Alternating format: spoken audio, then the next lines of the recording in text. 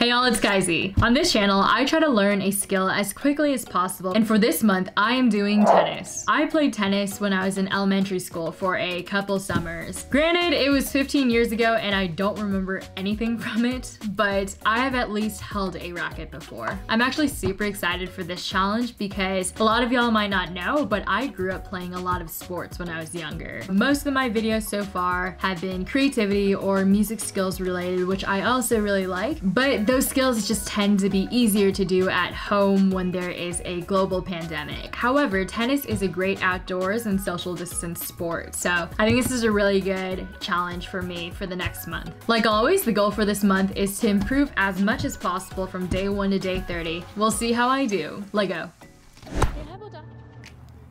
Day 1.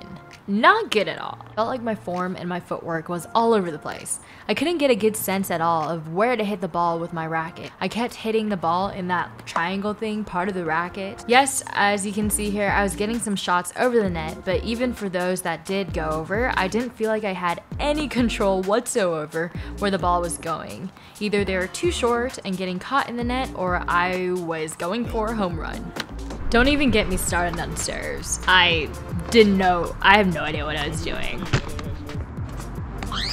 This day was definitely like 10% playing tennis and then 90% running around trying to pick up balls. For a skill like this, the first thing I need to do is focus on my form. I reached out to a local tennis coach to help me out with my game.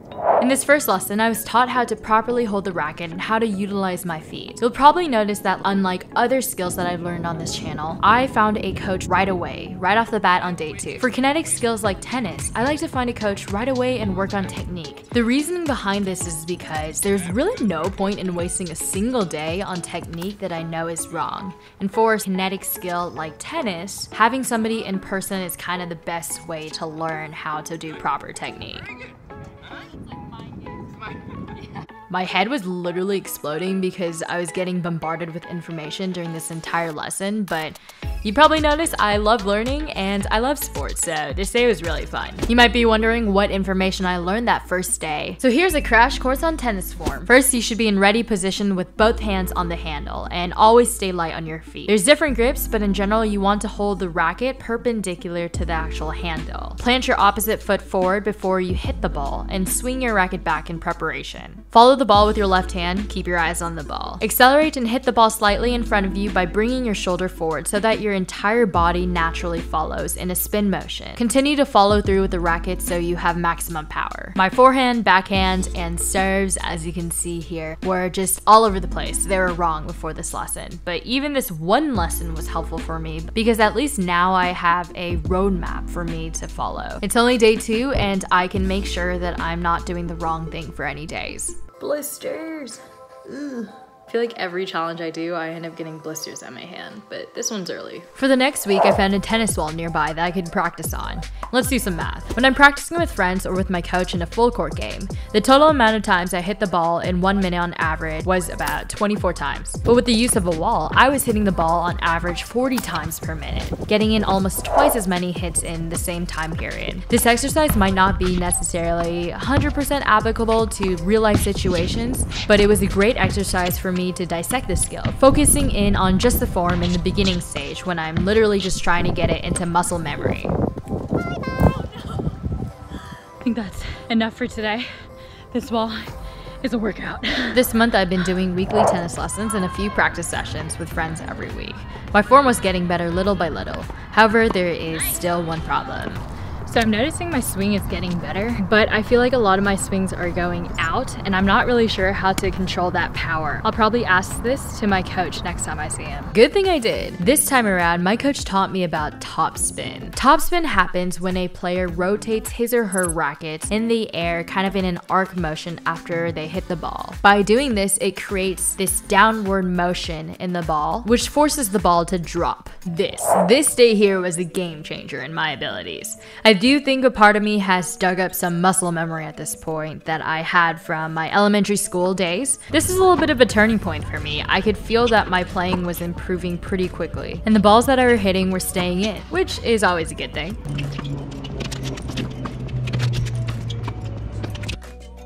But good things don't always last long. The next day I went to play and my wrist started hurting real bad. You can't really tell from this footage, but I was literally kind of dying that day. At this point, I was just ignoring it because it wasn't too serious, but tennis is just a repetition drill sport. In my next lesson, we just repeat the same thing over and over and over again and try to get it down into muscle memory.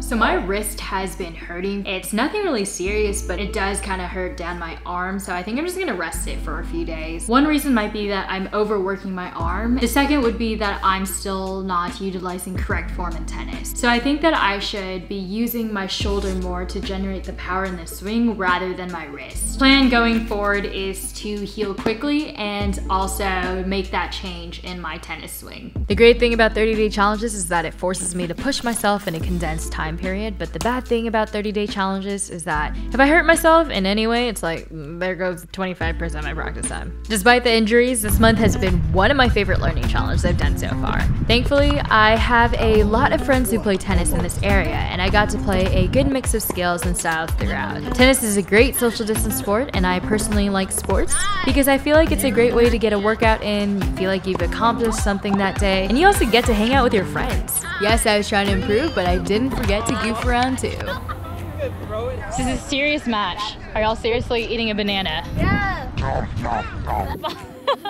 Can you do a little dance for me?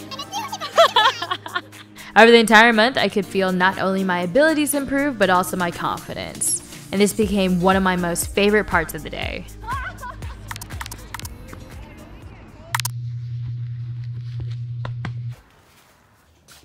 I would say my arm is like 85% healed, but I don't want to delay this any longer, so we will be doing the final match today. Stay tuned.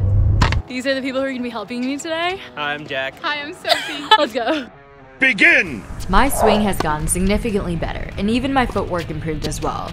I was definitely still hitting balls into the net and others with too much power, but the number of times this was happening was less than 50% of what I was starting off with.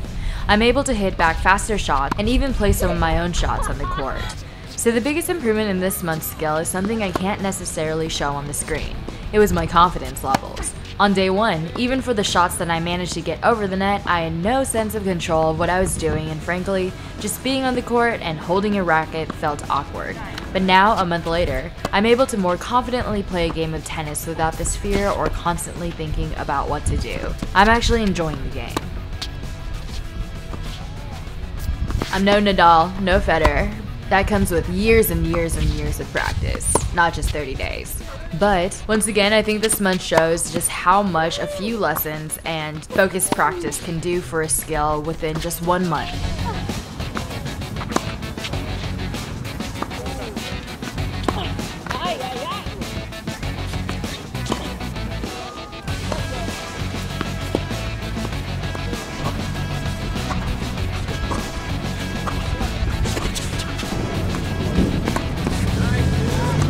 Nope. Huh?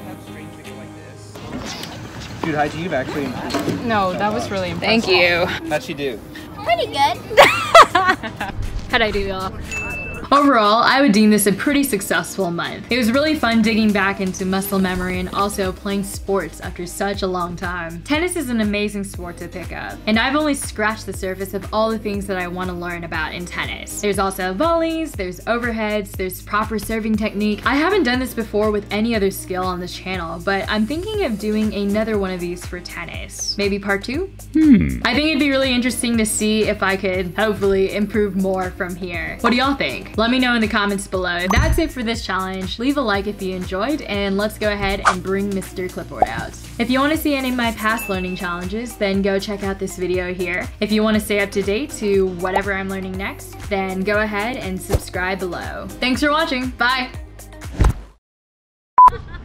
Did you see that? Huh? Huh?